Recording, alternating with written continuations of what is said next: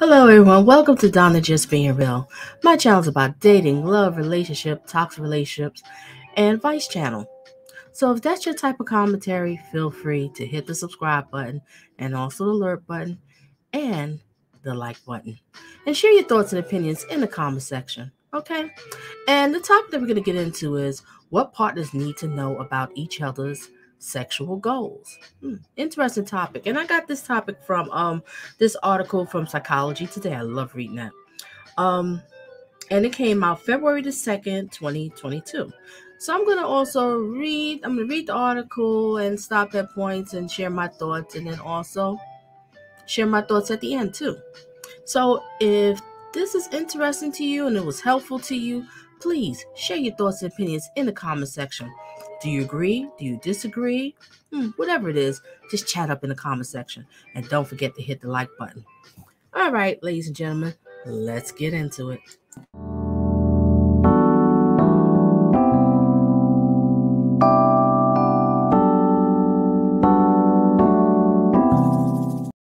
Okay.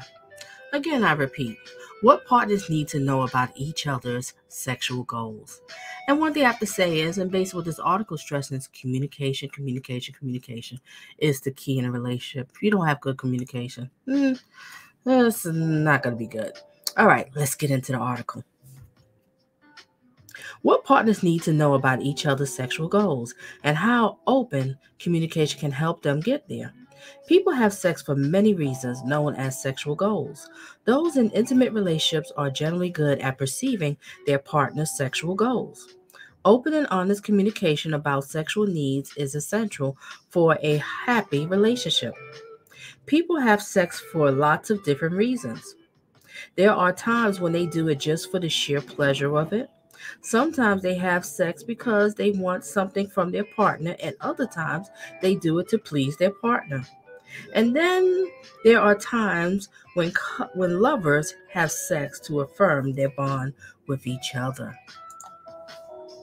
Traditional social norms tell us that the only acceptable reasons for having sex is to increase intimacy within a committed relationship. But even in a committed relationship, partners have various and often conflicting reasons for having sex. They might have sex to please their partner or out of a sense of obligation. And even committed partners can have sex for a sheer fun of it. So when your partner agrees to have sex, do you know what the motives are? Question. What are the motives? This is a question that University of Toronto psychologist Northern Elsa Dewey and colleague explored in an article they recently published in the Journal of Social and Personal Relationships. What are sexual goals? An individual's motivation for having sex on a particular occasion is known as a person's sexual goal. Presumably, you know why you have just agreed to have sex with your partner, but how well can you perceive what their sexual goal is? Question. Are they doing it because they feel the same way you do? Or are they trying to accomplish something different? When studying people's motivation for engaging in various acts, psychologists distinguish between approach and avoidance motives. So we're going to get into what's the approach motives, and we're going to get into the avoidance motives. This is very interesting. Stay tuned. Make sure, put your feedback, tell me what you think of it, okay? Examples of approach motives would include having sex with your partner for a sheer enjoyment of it or because you want to feel closer to them. That's the approach motives. Now we're going to get into the avoidance motives.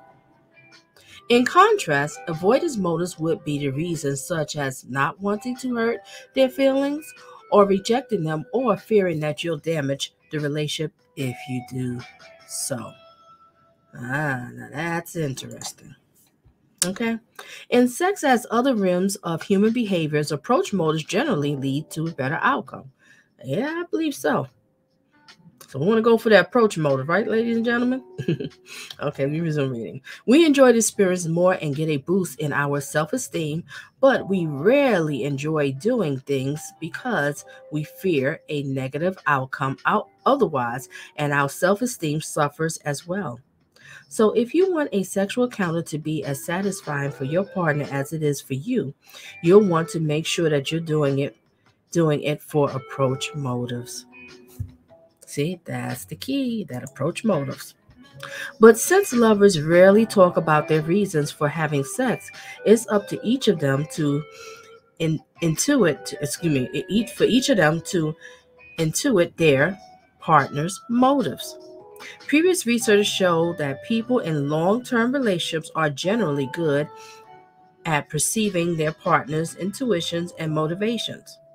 This makes sense. After all, since couples need to coordinate their interactions on an ongoing basis, however, little research has touched on issues within the sexual realm until now.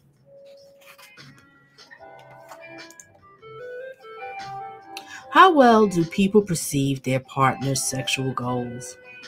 To learn more about how well people perceive their partner's sexual goals, Adelsa DeWay and that's the psychologist. Can't pronounce the name too well, but I think y'all got it.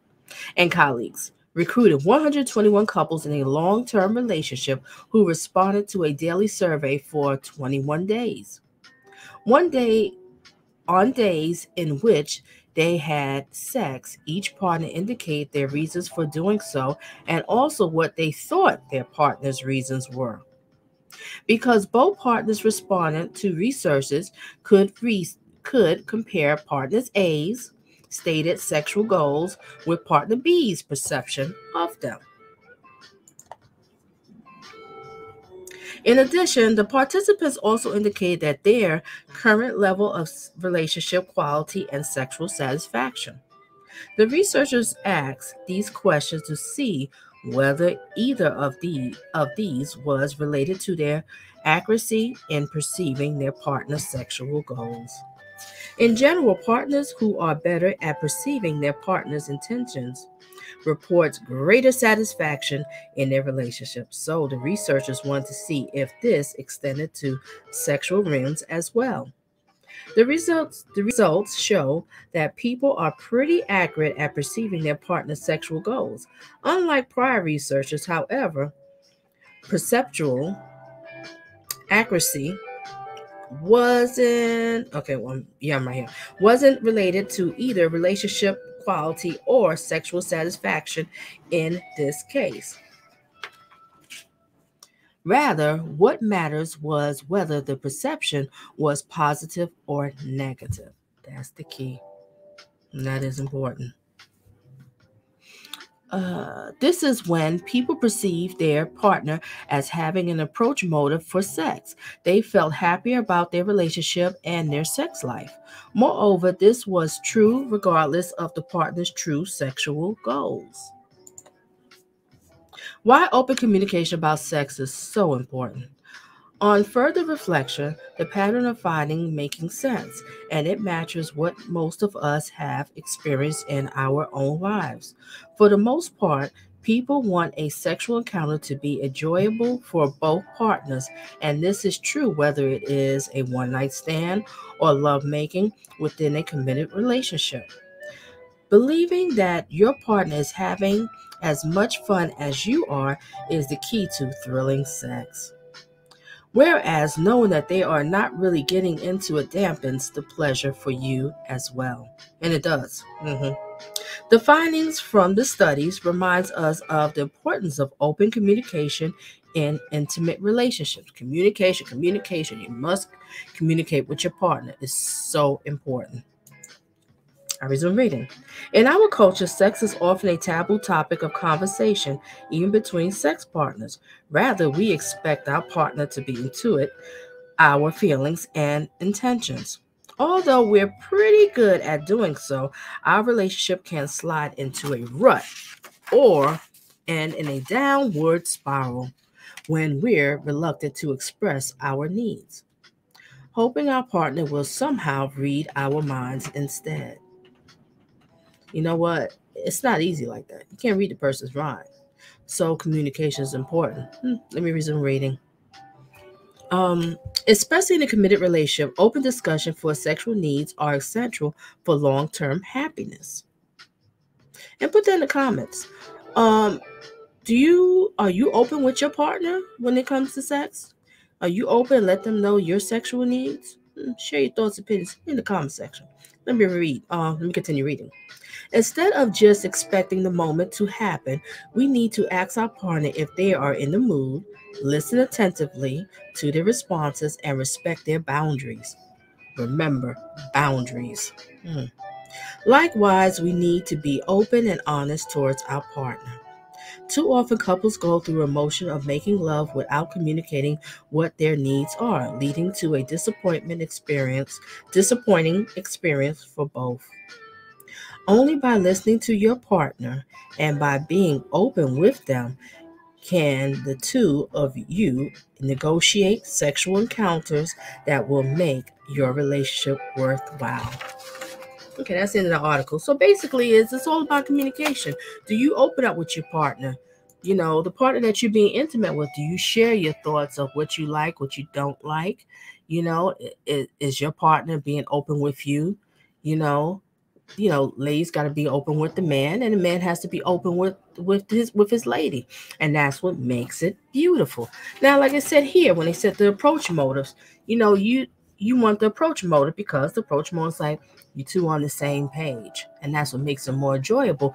Because when it's more of the avoidance motive, someone is happy, but the other person's not happy, and when that's happening, when man and woman is together and someone is not happy, it's not going to be good. It's going to cause problems. And like I said, the relationship is going to go to a rut, or end up breaking up. Or it's a whole lot of things could just happen and it's not good. So communication is key. Talk to your partner. Let them know. And if they have a problem, don't understand, not try to listen, well, I think you're with the wrong person. But just remember, they can't read your mind. That's the bottom line. Communication is key. So hopefully this article was helpful. I thought it was an awesome one. So remember, it's either two. Do you know your partner's goals, their sexual goals, or approach motives, or is it avoidance motives? Which one is it? Share your thoughts and opinions in the comment section, and stay tuned for some more of Donna Just Being Real. I got some more commentary coming up for you. All right? And don't forget to hit the like button. So everybody, have this as a great day.